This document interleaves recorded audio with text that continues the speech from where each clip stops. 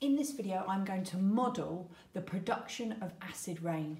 In this beaker here, I have some water which represents a lake, a body of water that doesn't replenish very often. It's just sitting there holding water, so therefore the more rain that goes into it, the bigger impact it has if that rain is acid rain. And I've put into there some universal indicator, which at the moment is green, which shows us it's a nice neutral pH 7. In this gas jar, I have some cotton wool representing our rain cloud, and I've got some matches here representing the burning of fossil fuels. So I'm going to light a match and use that to light a splint, so I'm at a slightly safer distance from all those matches.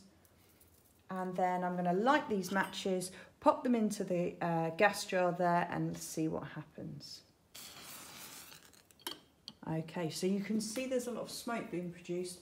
There's also carbon dioxide and sulfur dioxide. And as they are in the air, they mix with the water in the rain clouds. Okay, so let's increase the amount of water in those rain clouds.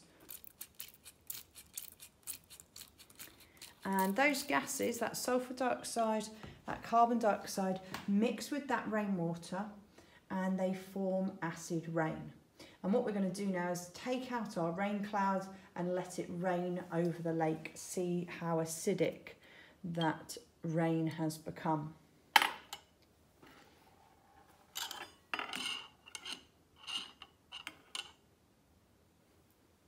Okay, so I've got a glass rod here. Take that rain cloud out and let's make it rain over our lake. And as you can see there, the universal indicator has gone really quite red, and that represents that that water has become more acidic. Okay, so the acid rain was produced in the cloud and it's now rained over the lake, the acid rain, creating a more acidic lake, which is obviously going to have an impact on everything that's living in that lake. Also impacts on trees and plants that are living in the area as well. I hope you found that useful. Thank you.